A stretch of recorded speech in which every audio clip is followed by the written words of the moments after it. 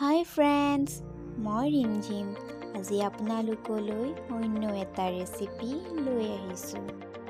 আজি ৰেচিপিটো হৈছে সৰিহৰ লগত সজিনা তৰকাৰী। আহকচোন চাওঁ এতিয়া। তৰকাৰীখন বনাবলৈ মই দুটা আলু কাটি লৈছো, সজিনা কেইটা টুকুৰা টুকুৰি কৰি লৈছো, সৰিহ এবাটি মই পেষ্ট কৰি লৈছো, পিঁয়াজ এটা, বিলাহী দুটা, তেজপাত এখিলা, জলকীয়া আপোনালোকে প্ৰয়োজন অনুসৰি দিব, আদা নহৰুখিনি থেতেলি লৈছো আৰু লৈছো এচামুচ গৰম মছলা। এতিয়া কেৰাহী আৰু তেলখিনি গৰম হোৱাৰ পাছত মই ইয়াতে আলু আৰু সজিনা কেইটা মই অলপ সময় ফ্ৰাই কৰি ল'ম। এইদৰে আগতীয়াকৈ ভাজি ল'লে তৰকাৰীখন সোনকালে হয়, সেইবাবে মই অলপ সময় ভাজি লৈছো। গেছটো মিডিয়াম ফ্লেমত থৈ এয়া অলপ সিজি গৈছে। এতিয়া মই গোটেইখিনি পাত্ৰ এটাত উলিয়াই ল'ম।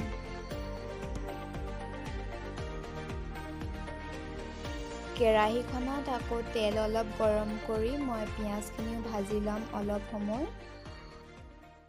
গেছটো মিডিয়াম ফ্লেমত থৈ পিঁয়াজখিনি ৰঙচুৱা পৰালৈকে সিজিব দিব আৰু মই ইয়াতে আদা নহৰু পেষ্টখিনিও দি দিছোঁ আৰু দিলোঁ মই জলকীয়া কেইটা আৰু বিলাহী কেইটাও মই লগতে সিজাই লৈছোঁ। অলপ এইদৰে লৰাই দিব আৰু 3 মিনিটমান সিজিব দিব।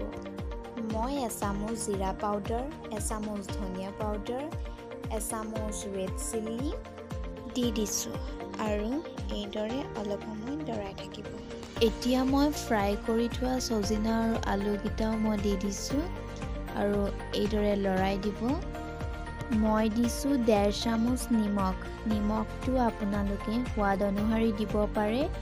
1 চামুচমান হালধি দিছোঁ আৰু এইদৰে লৰাই দিব যাতে মছলাখিনি চাৰিওফালে লাগি যায়। আলুখিনি ভালদৰে সিজিবলৈ গেছটো মিডিয়াম ফ্লেমত থৈ 5 মিনিটমান ঢাকি ৰাখিব। ইতিমধ্যে আলুখিনি সিজি গৈছে। ইয়াতে মই বনাই থোৱা সৰিহ পেষ্টখিনি দি দিছোঁ। সৰিহখিনি ভালদৰে মই মিহলি কৰি দিছোঁ।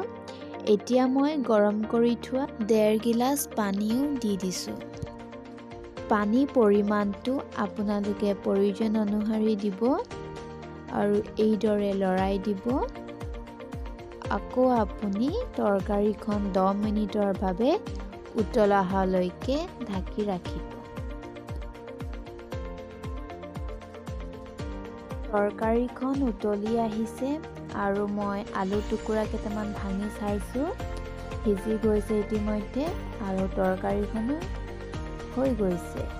ইয়াতে মই গৰম মছলা দিছিলোঁ, মই এইটো ভিডিঅ' লোৱা নহ'ল।